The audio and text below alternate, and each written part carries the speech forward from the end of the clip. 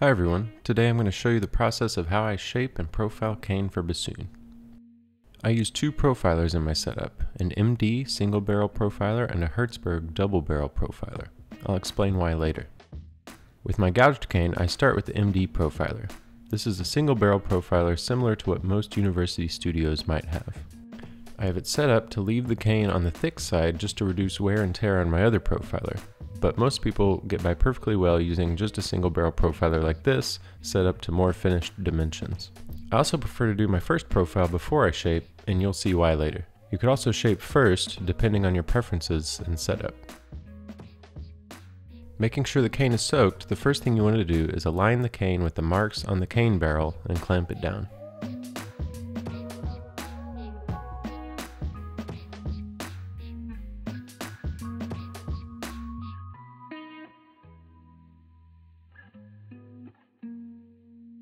Then putting the barrel back in place, I like to first press down on the blade carriage while turning the barrel in its fully forward and fully back position just to score where the collar and center line will be.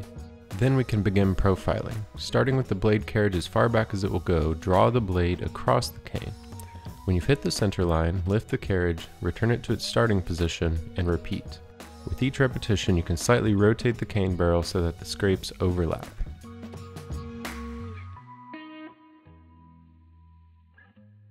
After about 2 passes across the entire width of the cane, lift up the cane barrel, rotate it, and repeat the process on the other side. It's important to think of lateral motion when doing this. Pressing down too hard on the cane can cause fissures on the underside of the cane to open up, which can lead to cracks in your reeds during the finishing process down the road.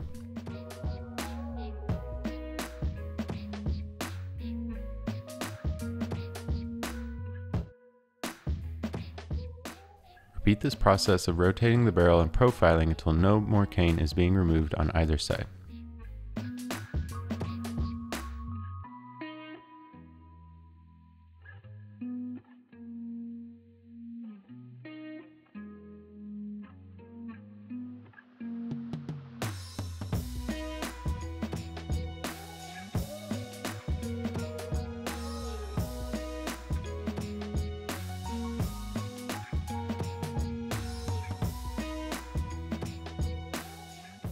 At this point, if you're using a single profiler setup, you're done.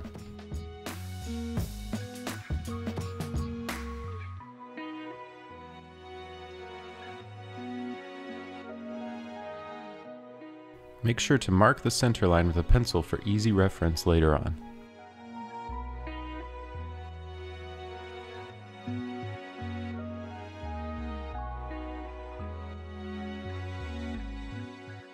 Now it's time to shape.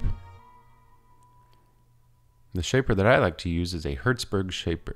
You can tell because it says Herzberg Projects on it.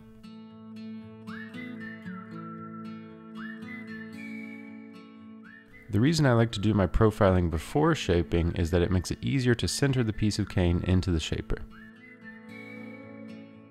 So using our marked center line as a guide, center the piece of profiled cane into the shaper clamp.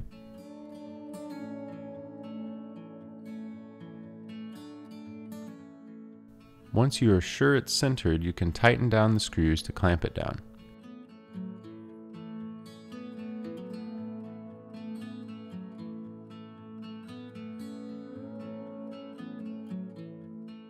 My shaper also has 2 alignment screws to help it align properly on my double barrel profiler.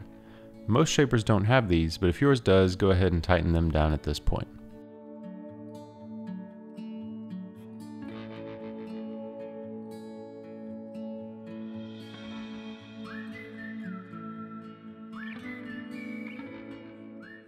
In shaping, our primary goal is to remove the cane sticking out from the sides of the clamp so that the edges of the cane sit as flush to the clamp as possible.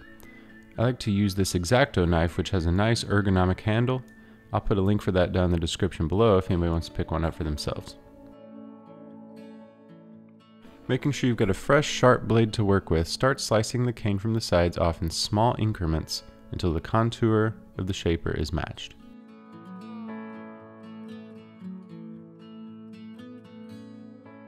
Typically when I'm doing this, I rest the base of the shaper against my sternum, but for demonstration purposes, I'm just resting it against the table.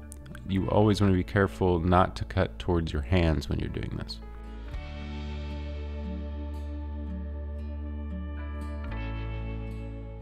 Now my shaper has these center line cutouts. I generally don't bother with those too much because that part of the reed's going to be clipped off anyway.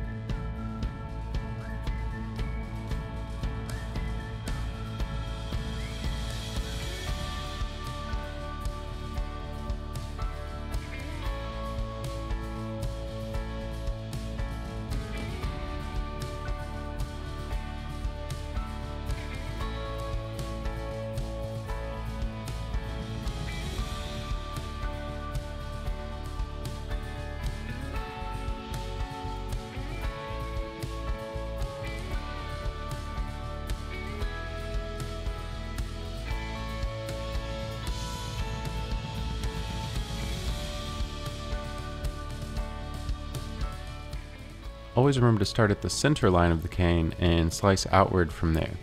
If your shape has a flare at the back, like the Herzberg does, you'll need to make a cut in the opposite direction as well to accommodate that.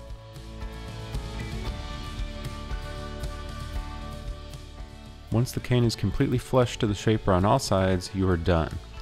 Loosen the alignment screws if you have them, loosen the clamp screws, and take out your shaped piece of cane.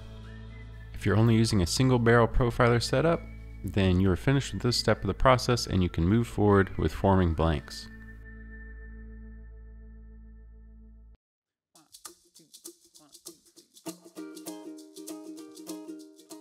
For me, at this point, I move on to my Herzberg Profiler. The Herzberg Profiler is a double barrel profiler, and since it's a more high-end piece of equipment, the reason I use two profilers is to save the extra wear and tear on this machine. A double barrel profiler means that there are two turning barrels instead of a single one like most profilers have. There is the cane barrel, which we're familiar with, and then there is a round, contoured template barrel, which establishes the reed's dimensions more effectively than the flat template that most single barrel profilers have.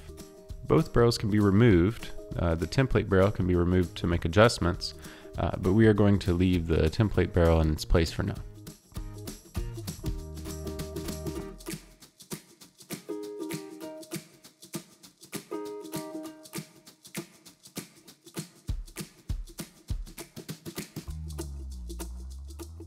Taking our shaped piece of cane, align the indentations on the underside of the cane, made from the alignment screws on the shaper, with the alignment pins on the cane barrel. This ensures that the center of the cane's profile will exactly match the center of the cane's shape. As with the single barrel profiler, once the cane is aligned on the barrel, tighten down the clamps to hold the cane in place.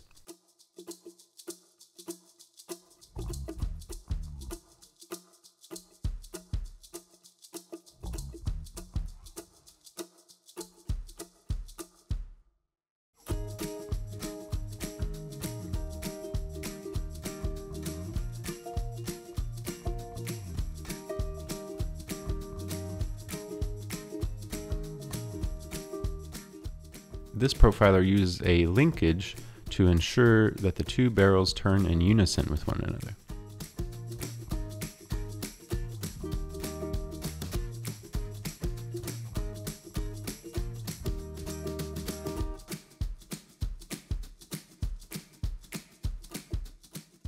Once the linkage is attached, you can profile the cane using the same process as you would normally with a single barrel profiler.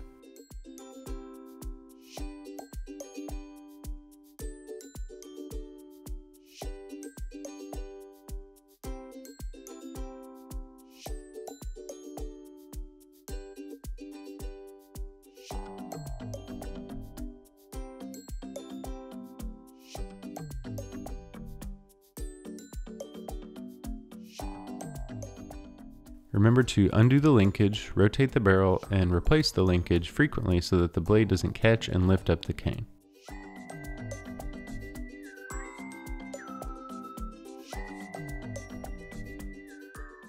Repeat this process until no more cane is being removed by the blade.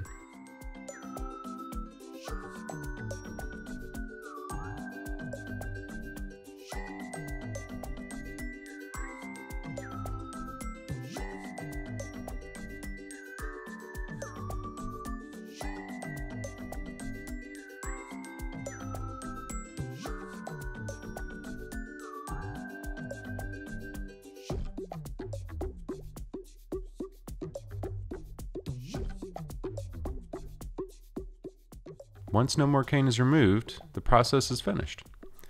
Undo the linkage, remove the barrel, undo the clamps, and remove your finished cane. At this point, you can move on to making blanks. Check out our video link in the description for a tutorial on how to make bassoon reed blanks using our Cornelison forming pen and mandrel set.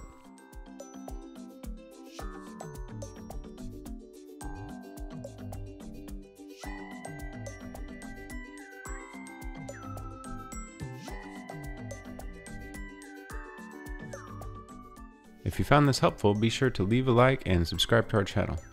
Thanks so much for watching.